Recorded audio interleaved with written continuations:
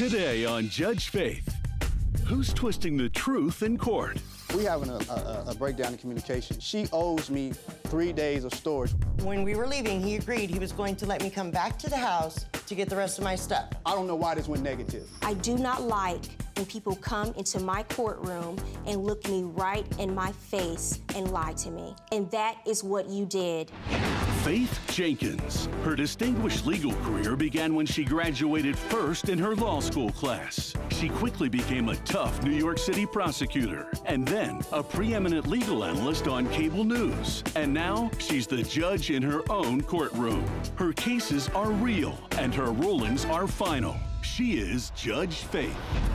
Plaintiff Jennifer Huddock says her former landlord evicted her without notice and is refusing to return her belongings. She's suing for the costs of her personal property. She's accompanied in court by James Barnett. Defendant Trey Jackson says the plaintiff was legally evicted when she didn't follow the rules of the house. He's countersuing for back rent and fees. Remain seated and come to order. Court is now in session. The Honorable Judge Faith Jenkins presiding. Your Honor, this case is Huddock versus Jackson. Thank you, Barbara.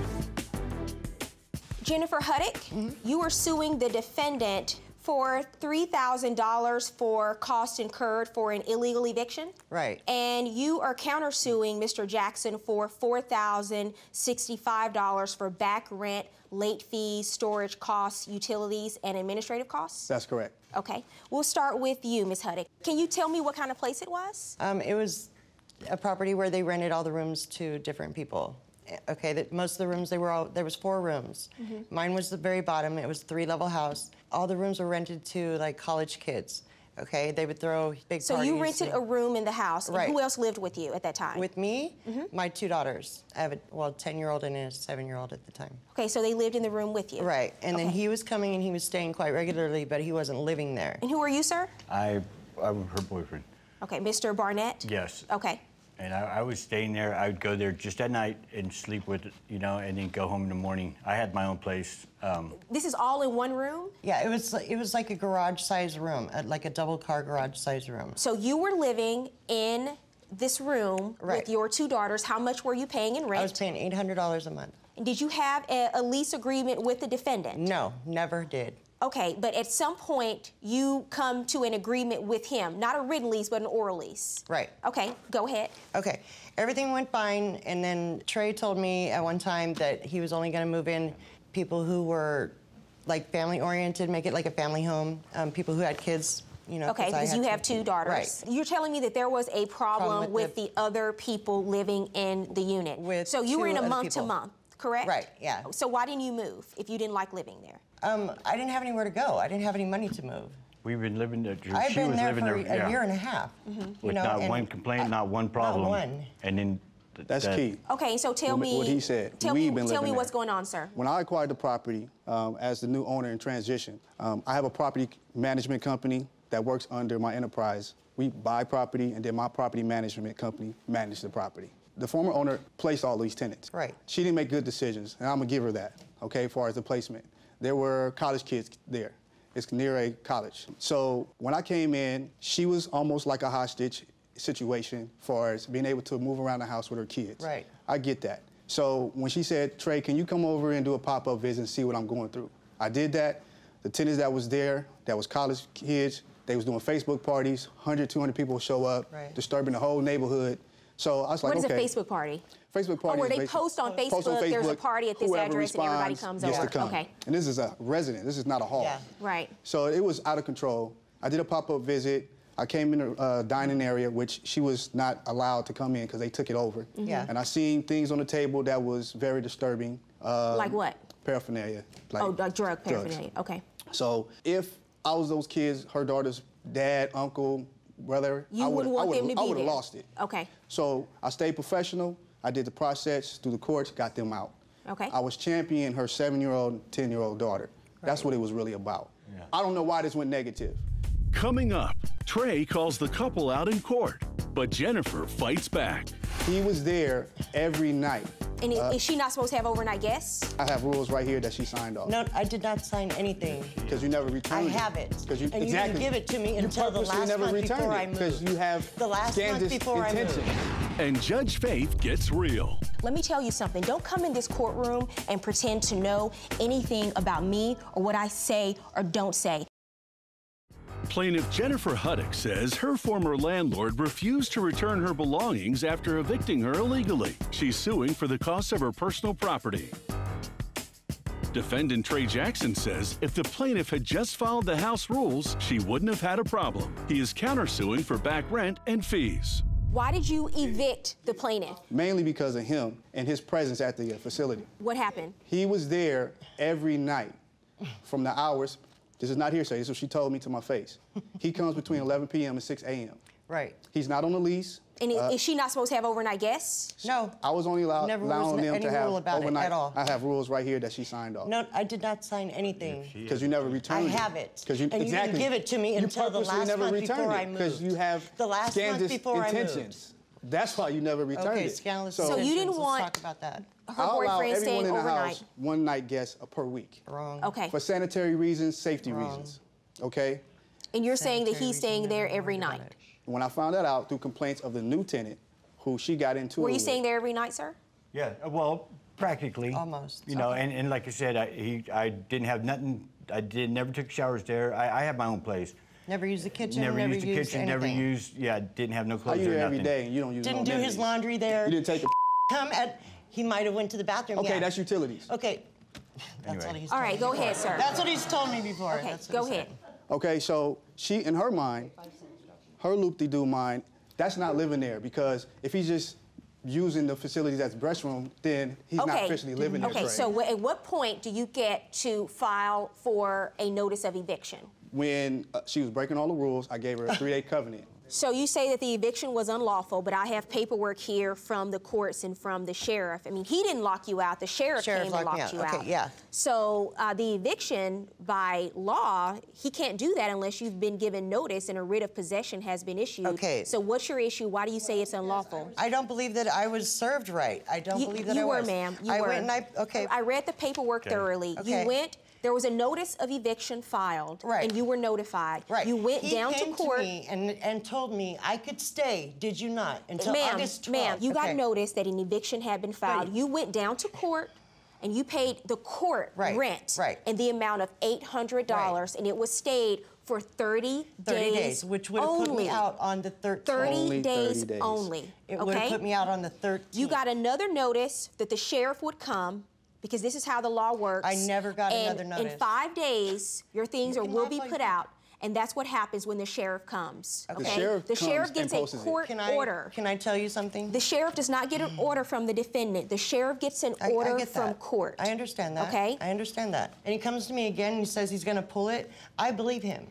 Did you tell her? Did you tell her that you weren't going to evict her? No, I never told her I was going to pull this. This last time when she was actually evicted by the sheriff, did you tell her that you were not going to evict her? No, I didn't because she put in a stay of execution in May. Right. So when she did that, she let me know that she's a smart girl. She knows how to deal with the law and stop things. So I said, okay, I'll deal with that. You holding up my rent money because you got to pay it to the court. And I had to wait 4 weeks for me to get that check. And she put it in the former owner's name, so I really had to wait.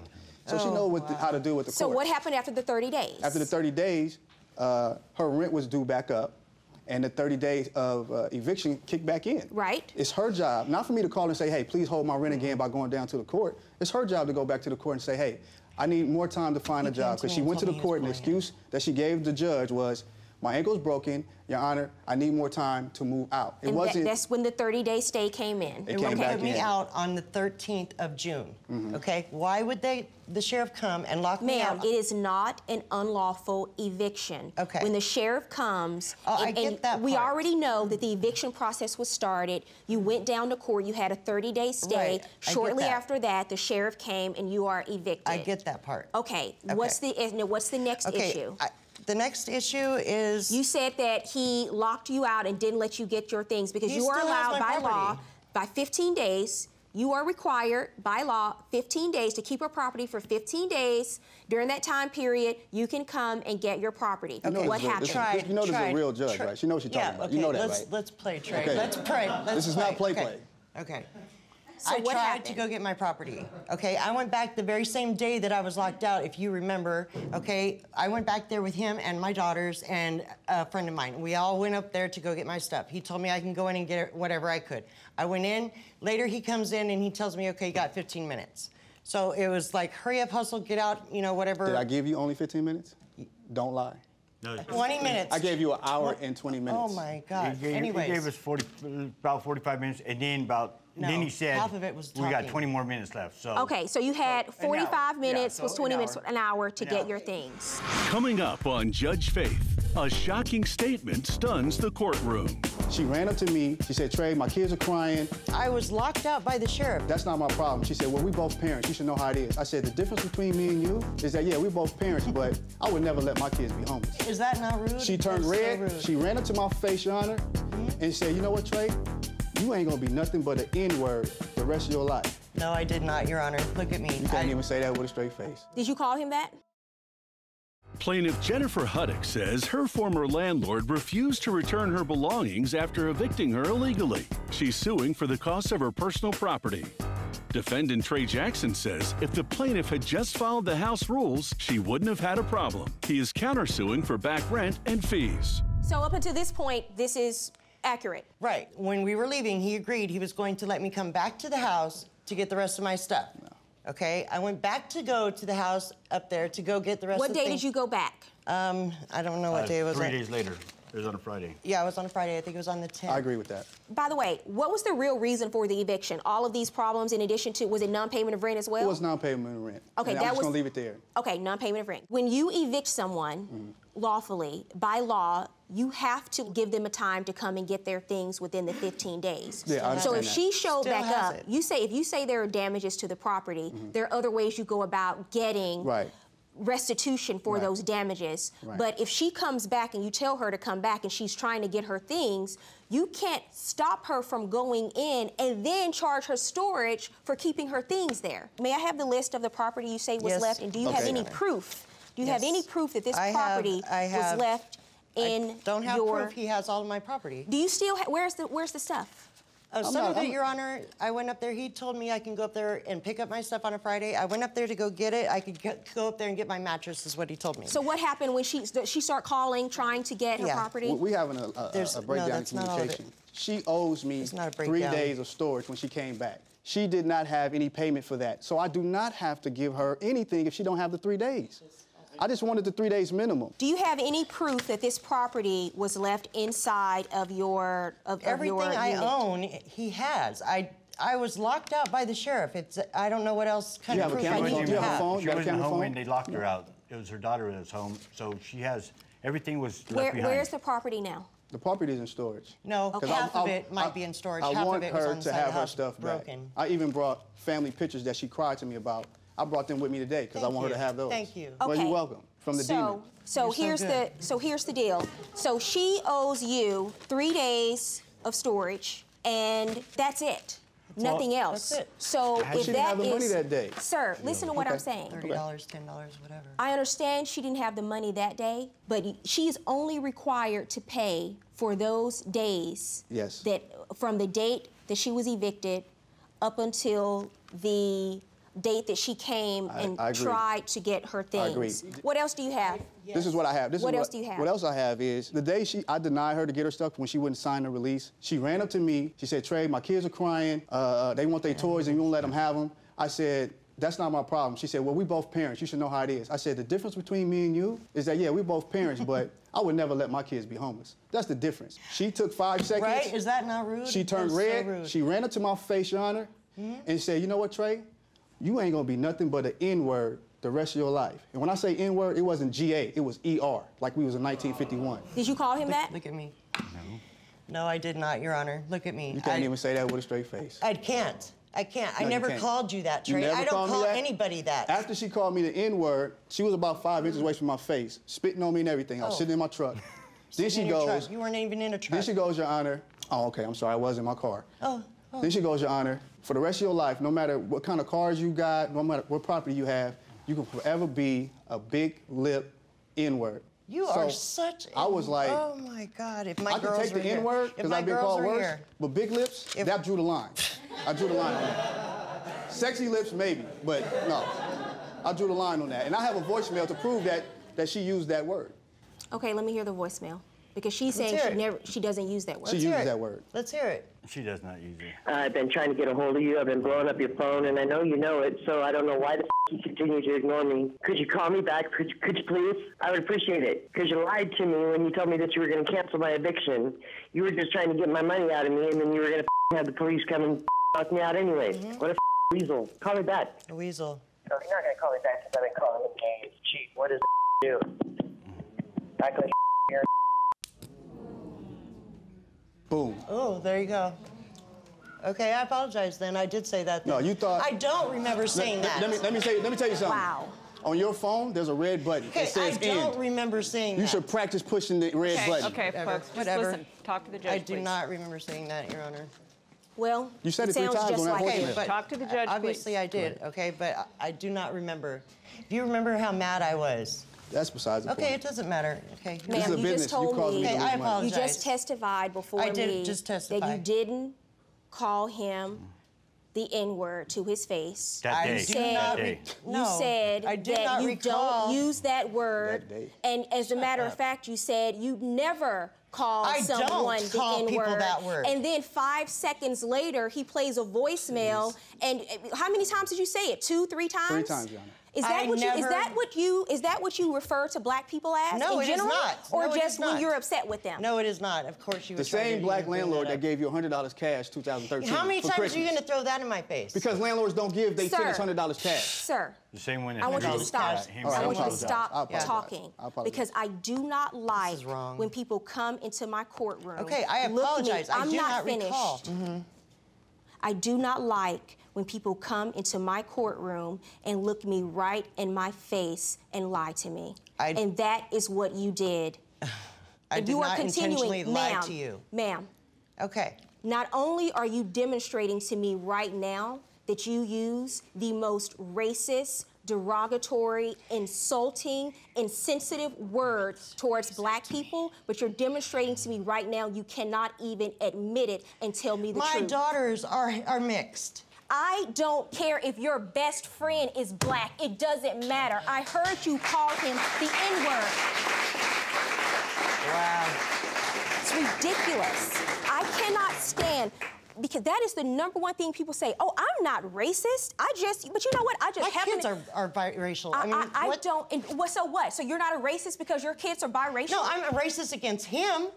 I do not recall saying that. So he's Against the him, N-word, against his but no other character. black person. No, That's your against his excuse for that. And now, Judge Faith rules. I am just amazed that in 2014, people still talk like that and refer to black people as the N-word. That's how they refer to each other, though. Yeah. I Excuse do me? not That's how they recall. refer to each other.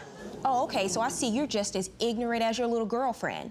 Let me tell you something. Don't come in this courtroom and pretend to know anything about me or what I say or don't say. But let me inform you of something. There are a lot of black people that choose not to use that word because we understand the degrading and historical context from which it stems. It doesn't matter if Jay-Z says it. It doesn't matter if Kanye West says it. Stop making excuses for your own personal choices. And don't play dumb. You know that there's a difference in the context and that word being thrown around in some rap lyrics and when you use it in a hurling and insulting manner. Now, let me tell you why I'm dismissing your case. Because you're going to think that I'm dismissing your case because you're an ignorant racist. But that's not why I'm dismissing your case. I'm dismissing it because you're a liar. You came into court and you lied to me to my face. Judgment in this case is for the defendant in the amount of $4,065, and I'm ordering you to return her property. Judgment for the defendant.